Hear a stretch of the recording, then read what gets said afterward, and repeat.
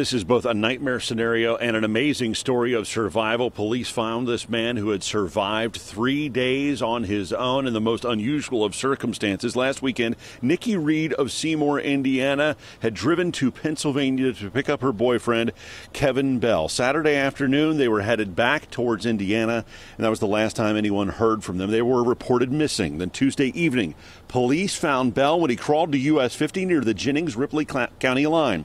His car had gone off the road down an embankment, crashed into a tree Saturday afternoon. Police believe Nikki Reed was killed instantly at the time of that crash.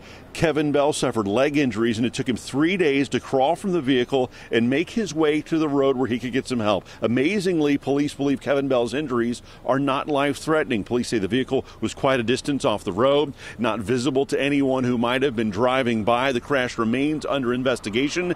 And again, Kevin Bell is in the hospital, but he is expected to survive this crash that unfortunately killed his girlfriend. Reporting live in Versailles, Andrew Setters, WLWT News 5.